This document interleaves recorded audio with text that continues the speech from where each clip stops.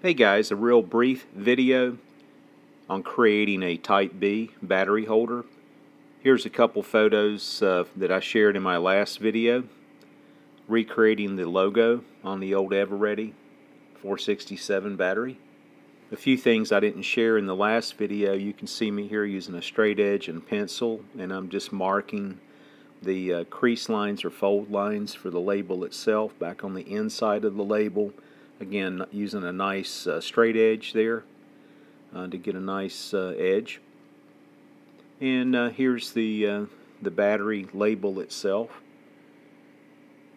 standing vertically. And again, it's now ready for the Type B holder. So let's move on. Let me show you what I fabricated here. I elected to use a very thin piece of plastic. It's about 1 millimeter in thickness. You can pick this up from your local box store. You can see that piece of cardboard as well. That serves as a nice template. That's from the existing B battery. You can see me here cutting that particular section out.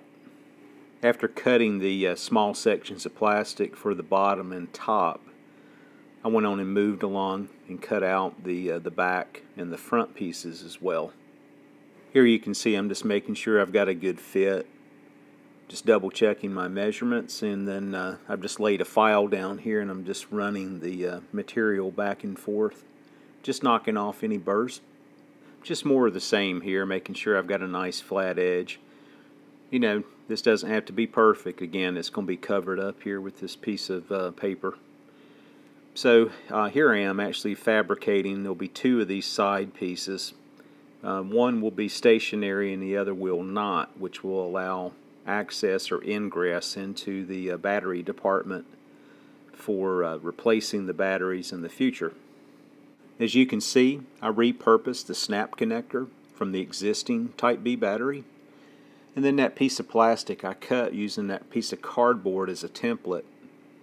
I actually have it reattached to the bottom side of the snap connector just to give some additional strength and also a tie-in point for the front, back, and sides. So the holder is now complete. Less that one piece on the side, that very narrow piece. Again, you can see it glued here on this one side, and the other side will be placed in a manner that allows ingress to be able to place the batteries inside the holder in the future. So up next, I looked at the battery placement. This has already been worked out by many folks on the antique radio forum and other hobbyists and professionals out here doing restorations. So nothing new here. I did kind of stagger the batteries. I'm using some old 9-volt battery clips. A lot of folks may choose other options, which is fine. I had these on hand. I'm just using up what I had just to keep my expenses down. Shortened up the leads, put heat shrink on, and you can see here with the batteries back inside the holder itself. Overall, I'm pleased. Again, you can see that piece of Velcro there on that one side. That's my ingress point for getting access to the batteries and replacing them in the future. Here's a look at the holder itself now with the label attached. And to hold the label in place, I elected to use these very thin Velcro strips on the side, top, and bottom. A little better view here how I use the Velcro strips to hold the label in place here. And you can see the label itself. I've got just a little bit of a white area showing. If I had this to do over, I think I've got my dimensions correct. I would actually make this label maybe a millimeter or two larger. But overall, I'm pleased. And again, I'm not doing reproductions of this. It's just a one-off. So overall, I think it turned out rather well. It should serve my needs for this little Tom Thumb restoration that I'm working on.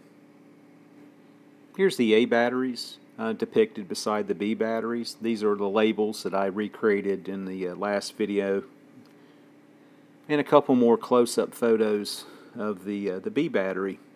Again, overall, it turned out fairly well. There's a few definitely tweaks I would make if I were going to put these in production. You always learn from these things. And one final test would not be complete. Let's make sure we got some DC voltage, and we do. That's spot on. So again, hey, thanks for watching.